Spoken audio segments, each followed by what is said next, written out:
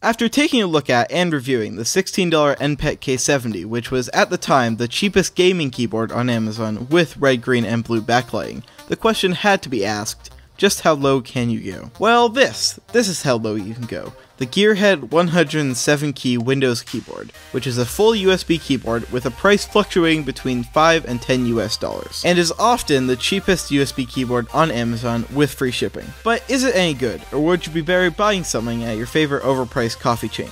Well, let's find out.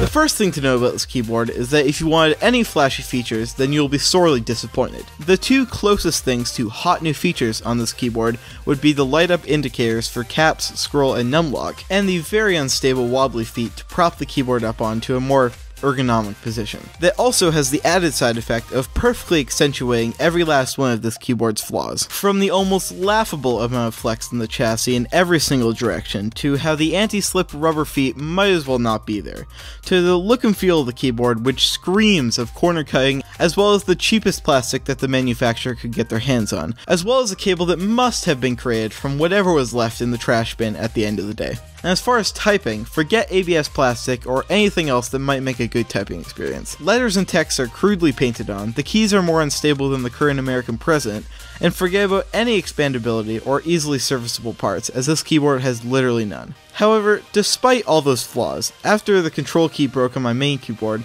and with some getting used to, I was able to use this keyboard as my primary keyboard for about 3 months before I could get around to ordering a new one. A period of time which involved me writing all of my midterm papers. So I guess that demonstrates the perfect use case in my eyes for this keyboard. And also brings me to the conclusion a little bit earlier than usual. At under $10, should you buy this keyboard? For almost everyone, that is a pretty hard no.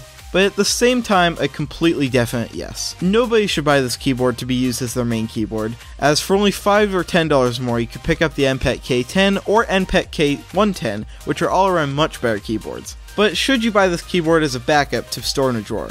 In my opinion, absolutely yes. Whether it's as simple as your main keyboard breaking, just needing to troubleshoot something, or you simply need a second keyboard for something, this keyboard will be there, without needing to mess around with RGB software, drivers, or any other number of problems that can come around from today's manufacturers shoving every last feature they can in these keyboards. Which I guess brings me to my final conclusion that sometimes an ugly duckling with knives for feathers does just have a purpose.